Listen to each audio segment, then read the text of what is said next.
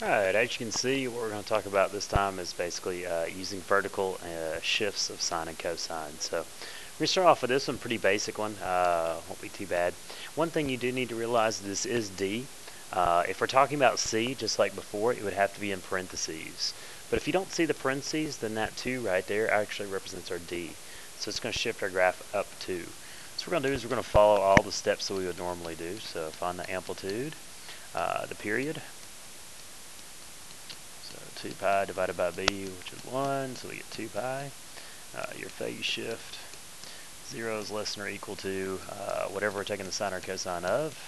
We would then solve for x, but there's no solving to be done. And then 2 pi divided by 4, which would be pi halves. Alright, so what we're going to do is we're going to graph it. This time we will start on 0, not because we always start on 0, but just because that's the value right there. So we'll say 0, and we'll be at pi halves, we'll be at pi, we'll be at 3 pi halves, and lastly we'll be at 2 pi. So if we were to graph this, since we're graphing positive sine, what our graph would look a little bit like is, come up here to a maximum value, go back down to 0, minimum value, and then back up to 0. So that's what our graph would look like if we were just graphing the normal sine. But as you can see right here, we do have a vertical shift. So what we're going to do is we're going to take all of our values and move them up 2. So that's going to put this here, and this one will be up at 3.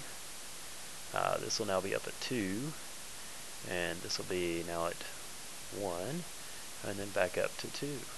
So what the actual graph looks like after we've shifted it is that right there. Now what we're going to do is we'll take a little gander here at one that is cosine. So we'll go through the same process. Amplitude would be the absolute value of 2, which is 2, period, 2 pi divided by b, which is x's coefficient, which is 1. So we get 2 pi. Phase shift, in the middle you're going to put whatever you're taking the sine or cosine of, which in this case is x. We need to solve for x. You can find your divisions by doing your period divided by 4, which would be pi halves. So we get a little something to look like this. When we graph the original function, it would look like, let's see, we'll label our x-axis, so 0, pi halves, pi, 3 pi halves, and then 2 pi. Again, normally when we're graphing this, what we would have is we would have, since it's positive cosine, we'd start at a maximum value of 2. So we'd start up here, and then we would go to 0, and then negative 2,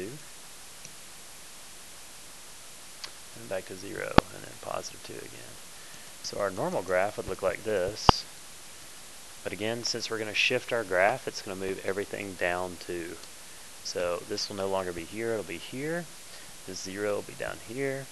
We'll have to go down 2 more to get that value. Back to 0 here, and then back there. So now our wave function will look a little, oops, didn't know where I was going, my hand was in the way. So our graph will look a little something like that. So again, that's one cycle and how to deal with shifting of sine and cosine.